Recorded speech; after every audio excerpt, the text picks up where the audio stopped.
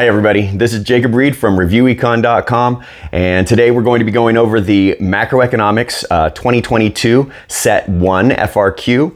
This is an unboxing video. Before today, haven't seen these questions, and I have no idea what the rubrics are actually going to say. So there's always a chance that I miss some of these questions, but this is my best guess of what I think will be accepted as answers for this year's scoring. But again, I don't know.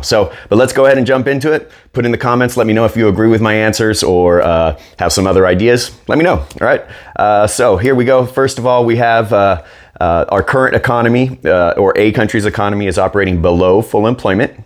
And we're going to draw an ASAD model using the labels they've told us to label. So here that is for me. It is a recessionary gap because we're operating below full employment. And so YF there is marked below the long run aggregate supply curve. Y1 is there, it's a lower output than the full employment output, and PL1 there is marked at the intersection of the SRS and the AD curve. All right, next question, we have to identify a fiscal policy action that could restore full employment. Since we have a recessionary gap, there are two possible answers: increasing spending or decreasing taxes. Nothing that you mentioned regarding in monetary policy. That's not what they're looking for here. So no buying or selling bonds, no discount rate, no reserve requirement. This is fiscal policy action only, which is taxes and spending. All right, so increasing taxes, decreasing spending. And next, we're going to assume that no fiscal policy action is taken, but there's a change in investment that has a final impact of $200 billion on real GDP. All right, we're going to calculate the minimum change of investment that could have caused that increase, assuming a marginal propensity to save of 0.25. So the spending multiplier is what we have to figure out here. 1 divided by the MPS of 0.25 gives us a multiplier of 4. And so you take that final change of $200 billion, divide it by that multiplier of 4, the spending multiplier of 4, and that is a original change of investment of $500 billion.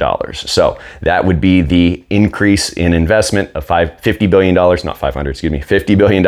And that would have caused a $200 billion increase in overall real GDP, all right? For D, we're going to assume that the original inflationary gap, recessionary gap was $800 billion.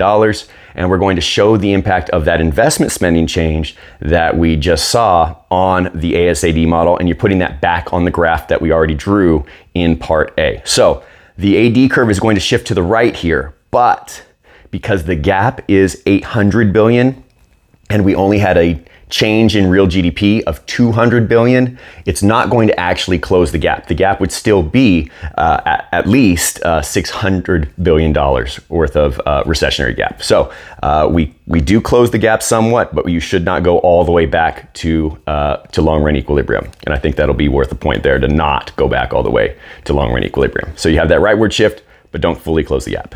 All right. Next, for E, given our answer in part D, is the actual rate of unemployment greater than, less than, or equal to the natural rate of unemployment? And we have to explain here. So it is greater than, and that's because our current output is still, even after that AD shift, less than the full employment output. And that means we have some cyclical unemployment, by the way. Now we're going to assume that the private savings rate increases. We're going to draw a loanable funds market graph and show the impact of an increase in private savings on that interest rate. So savings are the savings supply. That's the supply curve in the loanable funds market. So we're going to see an increase in that savings supply. That's going to lower the real interest rate in that loanable funds market. So there's a graph there. I think that's what's going to give you the points on that. Next, based solely, that means we're only looking at the change. Don't get other variables involved here. Only the real interest rate we saw in part F.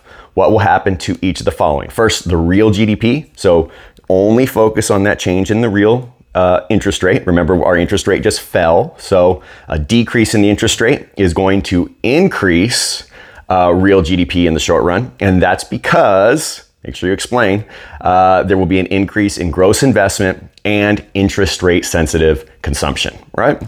And you might want to add there that real GDP is going to increase because of the AD shift that we already drew, right? Now, based solely on that change, what will happen to the long run aggregate supply curve? And we have to explain there, that long run aggregate supply curve is going to increase. And that's because the lower interest rate means greater quantities of gross investment. And that means physical capital is going to be increasing. So it increases the physical capital stock, and that causes us to have more potential real GDP in the long run. On to question number 2. We're going to assume that commercial banks hold a minimum of 20% of their required reserves. So that's 20% reserve requirement. And we're going to assume that the central bank sells means smaller, remember, sell smaller. So the Federal Reserve sells $100,000 worth of government bonds to commercial banks. And we have to show or say what will happen, calculate what will happen to the money supply and state the direction. And we're going to show our work. So since they're selling these to actual banks, that's going to reduce their excess reserves by $100,000. And now we're going to do the multiplier to find out by how much, eventually, it'll take a while, for the money supply to decrease by. So we're going to take 1 divided by 20%. That gives us the money multiplier of 5. And 5 times that purchase, or the sale of $100,000 worth of bonds gives us $500,000 decrease in the money supply at most, right? Next, we're going to draw a money market graph that shows the change we just did and show the impact on that nominal interest rate. So we have a decrease in the money supply that increases the nominal interest rate. And there you go. You should have a vertical money supply curve there with a downward sloping money demand curve.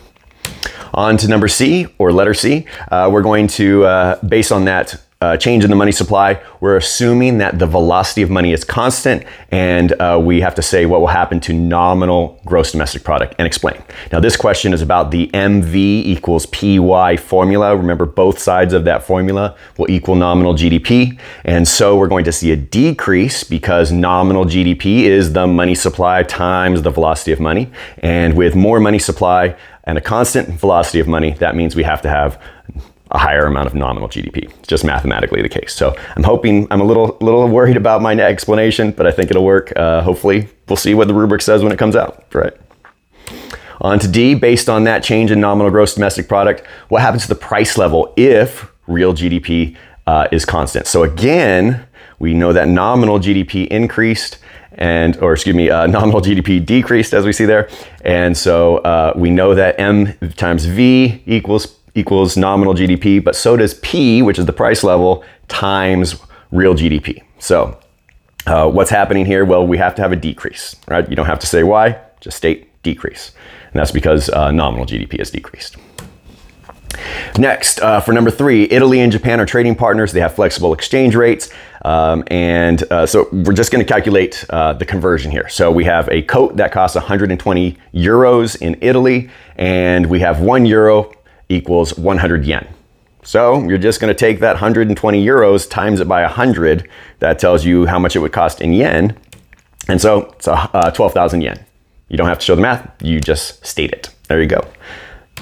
For B, we're going to assume that the real interest rate increases in Japan, identify what will happen to net financial capital flows, and so we're going to have an inflow into Japan, and we're going to have an outflow from Italy.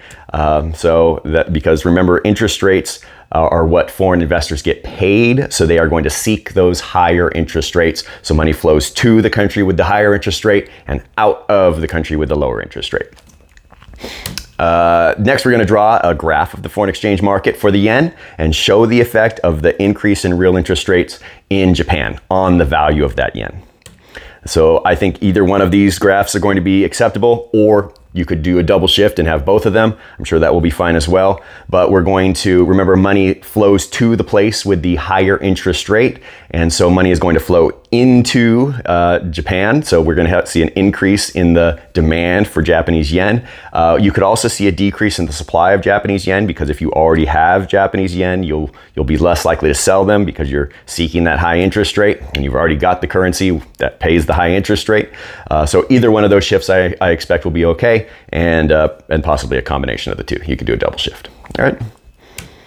Next up, we've got D. So based solely on the change in the exchange rate identified in Part C, what will happen to Italy's exports in Japan, and explain. I say they're going to increase, and that's because the appreciation of the yen makes Italian goods relatively cheaper for Japanese consumers, right? Exchange rates being the appreciation makes the yen more valuable, and it takes fewer yen as a result in order to buy more Italian goods. So we should see an increase. All right. And there you have it. Those are my answers. Let me know what you think. Put it in the comments. If you didn't get this version of the test, perhaps you had set 2, check out that video. If you also didn't have those ones, well, then you had either the international version or an experimental version, and you're never going to likely find out what those questions were, or at least be able to talk about them, because they are probably never going to be released. All right. But I hope everybody did well. You'll find out in July when the College Board releases those exam scores. All right. Take care. Thank you for watching.